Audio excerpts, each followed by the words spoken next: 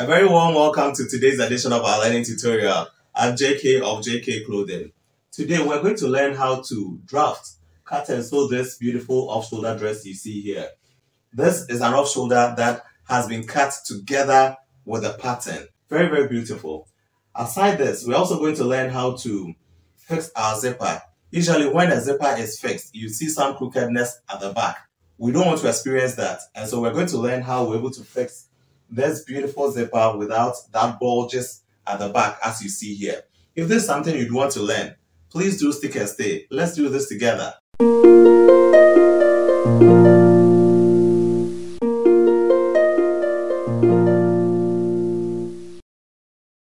This is our basic bodice, and this is what we are going to base on to get our off-shoulder sewn. In case you are new to our channel and you would want to know how we drafted the basic bodice, we have a video of it which we'll put in the description box below. Let's go ahead and then see how we're able to use this to sew our beautiful off-shoulder without cutting an off-shoulder band. We are first starting with a modification of the front pattern. Let's assume that you'd want the whole dress to sit about 6 inches above your shoulder to nipple line. And so 6 inches upwards. That is how high you want the whole off-shoulder length to be. And so you'd mark 6 inches from this point upwards. So with this, you'd also determine how high or low you'd want the shoulder area to be. It also depends on you. Sometimes you'd want the off-shoulder to be a bit to the top, or you'd want it to be very down, very close to your armpit. We just want to go downwards from the shoulder point by 2 inches. Bear in mind, this 2 inches is by choice. It depends on how high or low you'd want the shoulder area to be as well. You'd come and measure 4.5 inches from this armhole line towards this part. This is giving you the width of your upper arm. It's not always the case, but then 4.5 inches is almost always correct, especially for a normal sized body. So we are measuring 4.5 inches from where the armhole line is towards this part. And so what you do is that you divide this arm by 2. Let's say it's very imaginary. So we're using this point, and then we're measuring from this point all the way to where the armhole would have to be.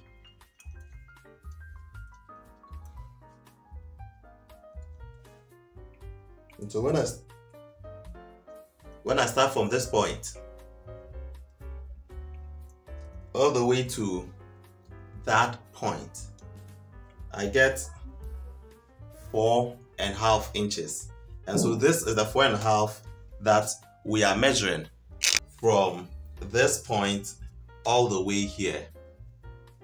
We have to draw a line here so that this very line we have, which was the 6 inches we had here, would come all the way to this point and to the 4.5. Let's bear this in mind, that this 4.5 is for this part. As this one comes up, it's going to close the shoulder, just as our hand is shaped. And so let's say our arm is shaped this way. This is how our arm comes to set into our body. With this, we would extend this line till it touches the arm here. We're going to determine the width of the off-shoulder band. And so we want to have a total of, let's say, 2 inches. If we want 2 inches, it means we should be doing 3 inches or 2.5, depending on your seam allowance. Since we want 2 inches, my seam allowance is 1/4 inch, and so I'll only add 1/2 inch to it. 2.5 inches downwards, I'll join this here.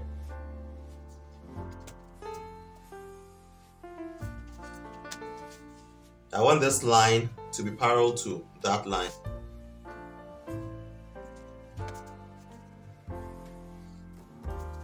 You open this dart by about half of an inch and then half of an inch on both sides. So this is to make sure that when the person wears the dress, the top part would not be very loose. That is the top part of the dress. We will now join the two darts we extended here to where the shoulder dart ended. We'll fold this dart onto that.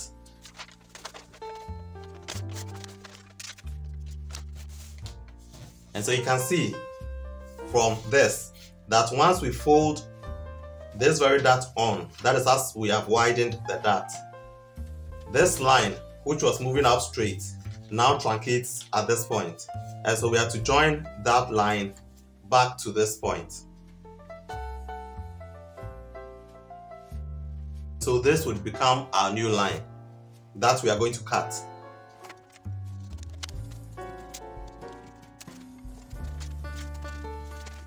And so this is our front. We'll go back and then modify the back pattern as well. With the back, we'll do the same thing as we did for the front by moving 4.5 inches from this very point towards the side. Now, we'll refine our shoulder. That is as if we are drawing our hand. That is the upper part of our arm.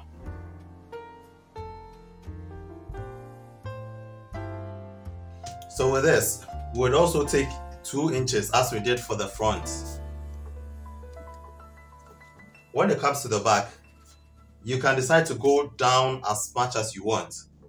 All that we need is that your sleeve, that is the standard sleeve you had for the front, you should have the same thing for the back as well. And so we want to be able to join this two.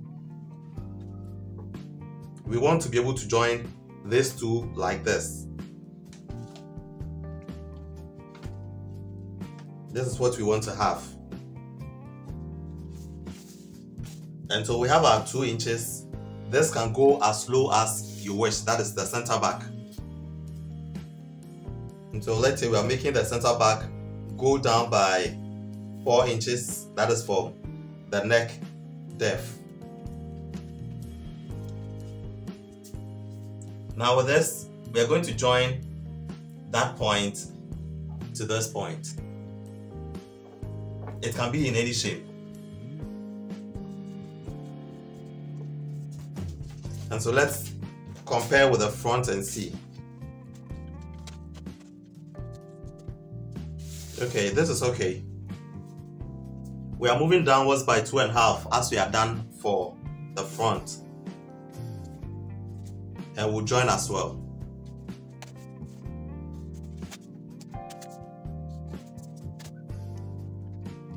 We can also go ahead and cut that off the back.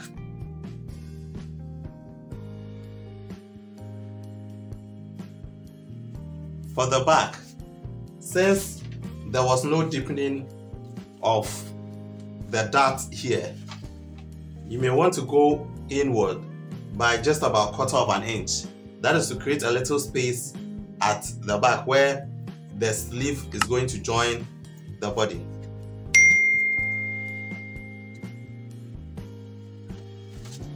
And then we will draw our armhole again. Okay, so we are going ahead to use this patterns to cut our fabric. Bear in mind that for this model, our nape to waist was supposed to end here. That is where I've marked with a red line. And so I'd have to cut this off and that. This shouldn't really confuse us. When you go to how we drafted our basic bodice, enough explanation was done on that very portion of the draft. That is this portion. There are some dresses that you may want to leave this here, that is the back length here, and not to necessarily use the nape to waist. That is especially for loose dresses and stuff like that. But for this very one, we are going to use the nape to waist very well because we are going to zip the back and we don't want to have any puckering at the center back after we have fixed our zip. We are going to take off the shoulder dart and the waist dart so that we have two panels to deal with. For that reason, I'm joining where the shoulder dart ended and where the shoulder to nipple point also is.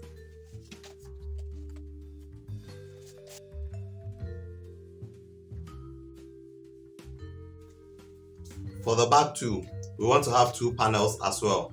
And so we'll first cut this portion off and then we'll draw a line to touch any part of the top here.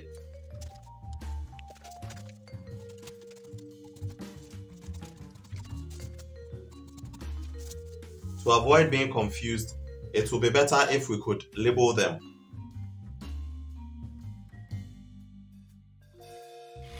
After we are done cutting the fabrics, let's see how we added our seam allowances. With this and that part, that is the center back and then the side of the back, we added the seam allowance to the parts that we'll be joining. Bear in mind, we had already added a 1-inch seam allowance to the basic bodice. For that reason, there was no allowance added to the side seams. If you remember quite well, we did not also add any allowance to the 4.5 extension we had done for the sleeve. And so we have added that during the cutting of the fabric. It was the same thing when it came here. The center front and then the side of the front. This is on fold, and at this point we've added our seam allowances, quarter seam allowance to this very side. And for the sleeve extension that we did, we have also added our 1/4-inch seam allowance. When it came to the center back, I did not add any zipper allowance, but then I have cut it exactly the same as we had done in the pattern. What you are going to do is that I'm going to fix an open-ended open zipper at the back, and so whatever we are going to sew off, it will be catered for by the teeth of the zipper, and that's how come I didn't add any zip allowance. If I wanted to fix a concealed zip or a secret zip or something like that, I would have added some zipper allowance to it. And so this is basically it. We're going to sew. I have cut the lining, that is 2 pieces each of the lining, and then 2 pieces each of the self for all of these, apart from the center front, which we have 2 exact pieces because we are going to open them up. For this tutorial purpose, I did not stiffen these with any violin or warding or whatever. The main motive is to demonstrate how we're going to extend the off shoulder without necessarily putting on a band. Please don't forget to subscribe to this channel in case you have not. This is a channel that gives you very educative content. Once it has to do with fashion, we are there. Please don't forget to also share with us your comments. Thank you very much. Recommend this speak to others so that they also benefit from this learning tutorials we are sharing with you. So as we are going to join the various pieces together and then stitch, this is what we are doing. Let's deal with the front first. We'll sew the lining and the self separately. And so all we do is to open it up like this. We are opening the self too up like this. And so this is going to the side. We are going to pin it from the bottom to the top.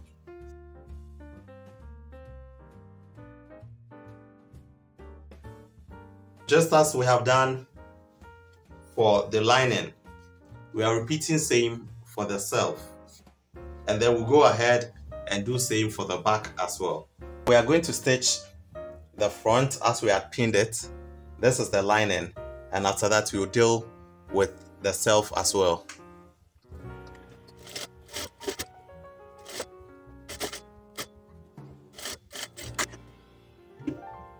And so with this fully sewn like this, as you see it, we'll go ahead and repeat same for the self.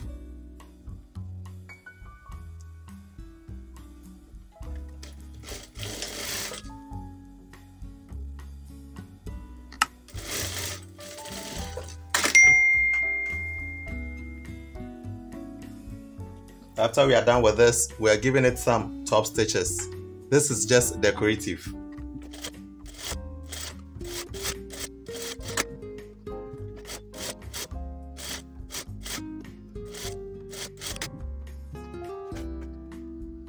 Now the back, we are also doing the same as we did for the front.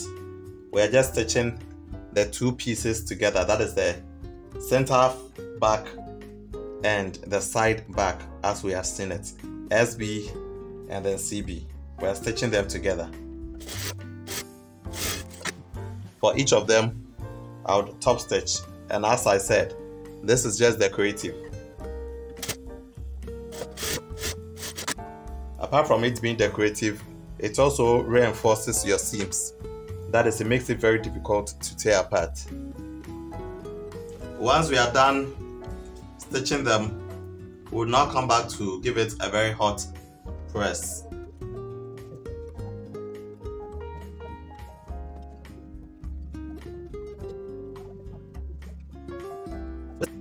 This is called a ham or a seam roll. It's used for ironing curves, you know, parts of the body that has contours. You use this to iron it perfectly well. And this is also called clapper.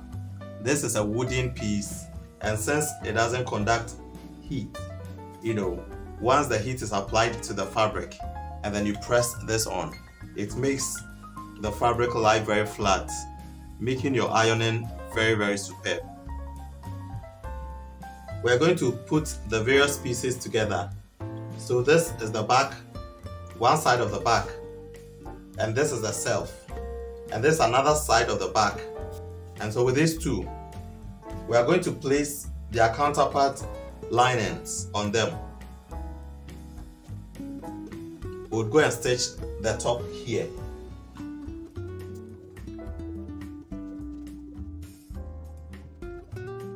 So after we've gone to stitch the two together, that is the neckline, I have as well top stitched it towards the lining so that when we fold this here, the lining doesn't pop up at the good side. So we'll give it a hot press at the neckline.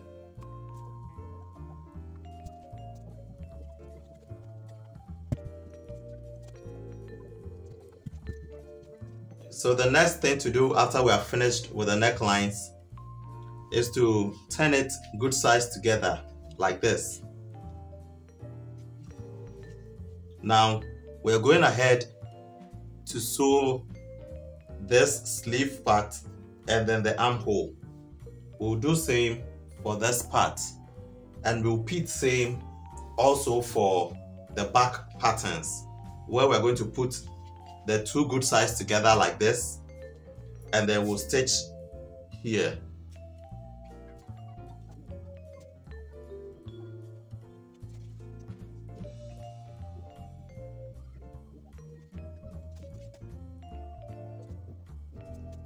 So after stitching them, the next thing to do would be to fold along the stitching lines towards the wrong side, that is towards the lining.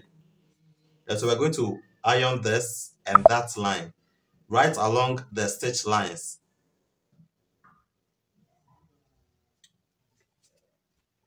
This is to ensure that when we turn it to the good side, we wouldn't have the lining popping out to where the good side is.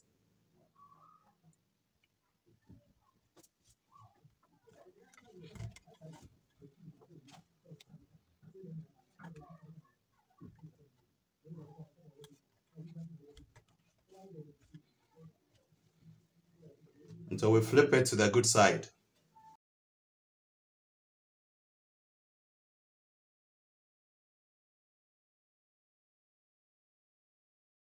So this is what we get.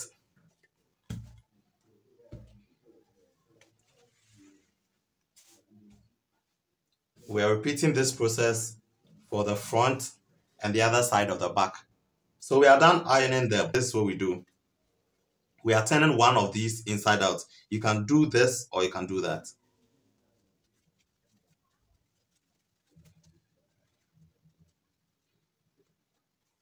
So after turning this to the wrong side, I'll then insert this sleeve into the other one.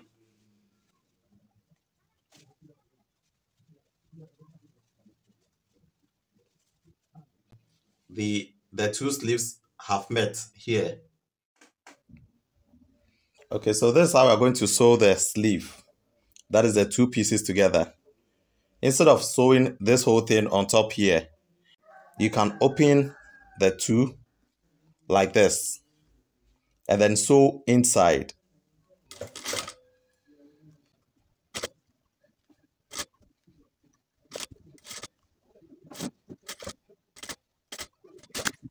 We have sewn all around like this.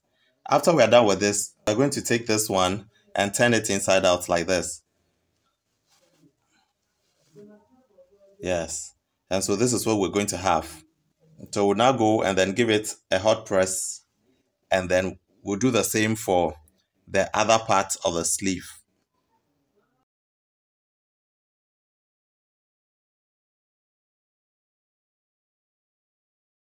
We are going to run overlock stitches on the unfinished edges.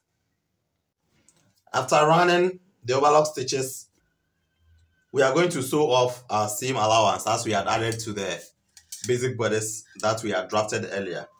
And so on this one, the seam allowance we had added was 1 inch, and so we are taking the 1 inch off. But then bear in mind, for the waist, we would want to snatch it a little bigger. And so instead of the 1 inch, we are doing 1 1/4. And then we are taking 1 inch from the bust area. We join this in a straight line. Repeat same for the other side.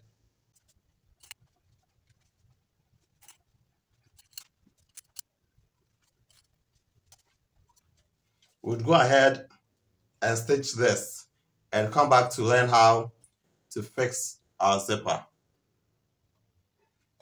Okay, so after stitching our seam allowances from the dress, we're going to see how to fix our zipper. What we said earlier is that we want to fix the zipper without having any bulging at the back. So this is how we go about it. You first measure the distance to which you are going to sew the zipper. When I measure this, I get 8 1/4. Because we got 8 1/4 from this very part, we are going to mark 8 1/4 minus half of an inch. We start from any part of the zipper. That is from where the head is. And then we are marking 8 1/4 minus half, which will give us 7 3/4. This is 7 3/4. We mark it on both sides of the zipper. We'll place the beginning at the top part of the dress. And then we'll place where the 7 3/4 ended. We'll place it at the edge of the dress, as we see here. So you can see from here that the zipper is shorter than the space to which we are going to fix the zipper. We'll distribute the excess evenly along the zipper. And so you can see a little bit of puckering around this area.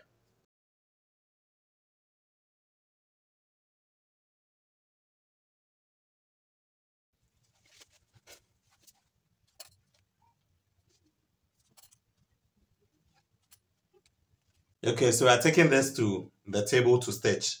We would first secure the edge, that is the last part of the zipper, before we come and start from the beginning all the way to the edge.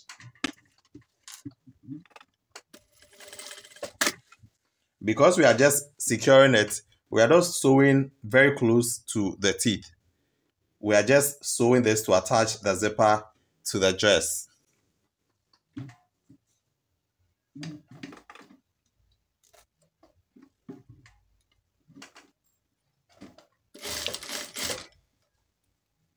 I'll just want to take off the pins. And when I do this, it affords me the opportunity to pull the zipper itself so that the feed dog is able to distribute the excess that we have here evenly for me. And so all we do is just to pull the zipper. So as you can see, it's been distributed all along. You see this pattern on the dress itself. It will not have any effect after we are done sewing. We'll repeat what we just did for the other side of the dress. After the first stitching, it's important to turn it to the good side and check if the length matches and that of the beginning also matches very well. In our instance, it does. And so we'll go ahead and then stitch very close to the teeth. If you have a zipper foot, you can use it so that you're able to sew very close to the teeth. If you don't, you'd use the method that helps you to be able to sew very close to the teeth.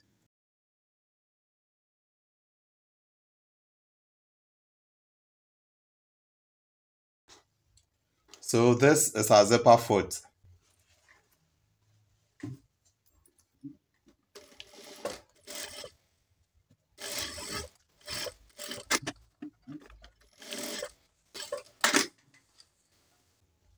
We are done with our off-shoulder dress. Let's close the zipper and see.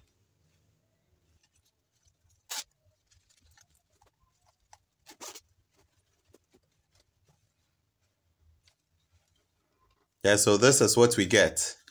We're going to finish the edge, and this is how we do it.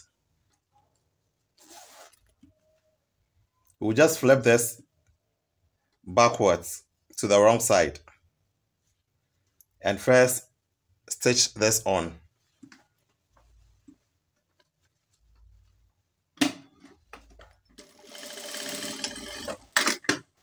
After that, we'll flip it back inward and then we'll top stitch at the good side.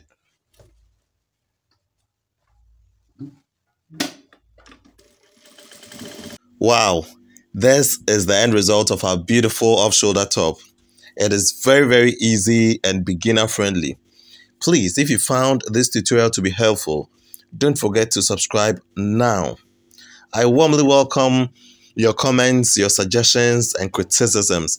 I can't just wait to have you on our next sewing project. Please recommend this page to your other colleagues and friends. Share with them and let them also be a beneficiary of this awesome platform. Thank you so much. Thank you, thank you, thank you. See you next time.